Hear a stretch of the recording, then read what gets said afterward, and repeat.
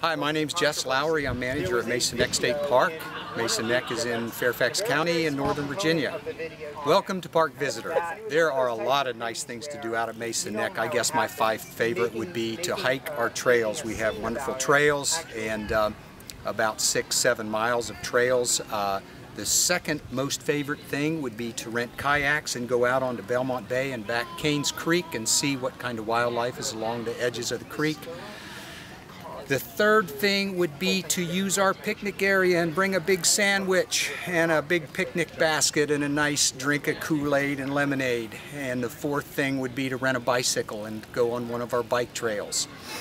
And the fifth thing would be, and this is probably my favorite, would be to come out to the park and just sit back and relax. An insider tip would be try to get here. Don't give up on your way to Mason Neck. We're in southern Fairfax County and we're not far from Washington, D.C. So as you come into the park, you might run into a little bit of traffic. We're not far from Route 95. Don't give up. Keep on coming, and soon you'll get to Gunston Road, and as you come back Gunston Road, you're going to feel all the pressure just go away.